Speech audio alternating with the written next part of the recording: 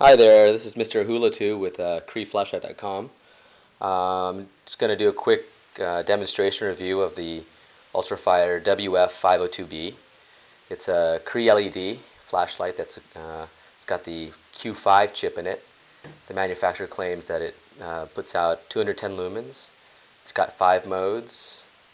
It's got a belt clip, knurling. It's water resistant. Let's break it down, okay? So you can unscrew the back of the flashlight to reveal the switch. In this case, I have an UltraFire 18650 IC protected 2400 milliampere battery, rechargeable battery here. The body can be screwed off as well from the flashlight. There's O-rings at this side as well as the button end there, you can see. The head of the flashlight, let's see if I can picture it. You can see that it's got that dimpling with the LED right down at the base there. Okay, so let's reassemble this and give you some night shots here. So assembly, you put it in reverse. Some people advise putting on a routine basis some silicone grease along the O-rings to preserve its water resistance.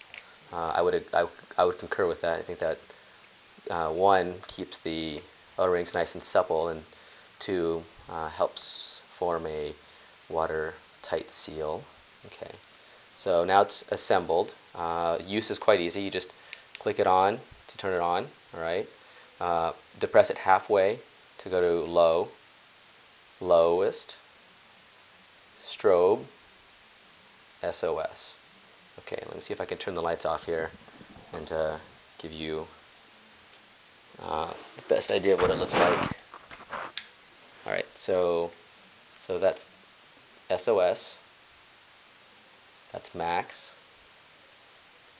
that's high, that's low, and I think some of this artifact in the images, it's how the circuitry lowers the output of the flashlight. And then there's strobe and SOS again. Okay.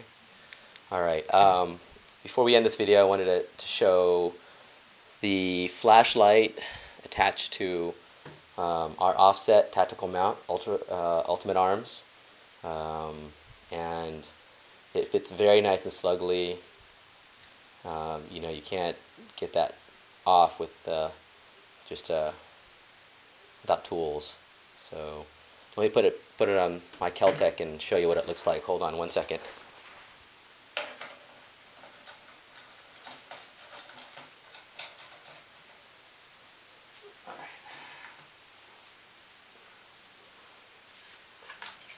Alright, so here it is on the Kel-Tec. I mounted it on the left side since this doesn't have a quad rail system on it. I find it easier to actuate the light that way.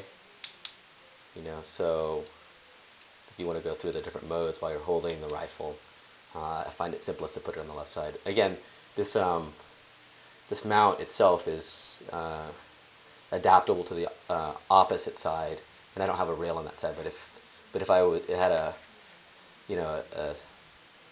foregrip here and wanted to actuate it this direction over here, I would just reverse the configuration and have it installed on that side. But again, it's user preference, and for this rifle, I like it in this configuration.